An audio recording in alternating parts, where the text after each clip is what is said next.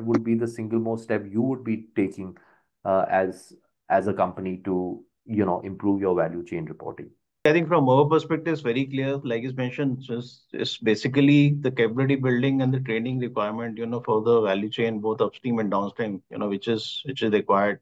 And unless the large companies take this initiative, government alone will not be able to do that. So I think we need to take that lead in both training, capability building, and providing appropriate digital platform to the entire value chain partners, both for data capturing, management, and the assessment of the data.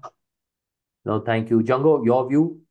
I would like to say two. One is awareness, which includes training, capacity building, and second, obviously, is digitalization. I think both are very, very critical. You need to get your value chain included, aware, and kicked about it rather than just imposing.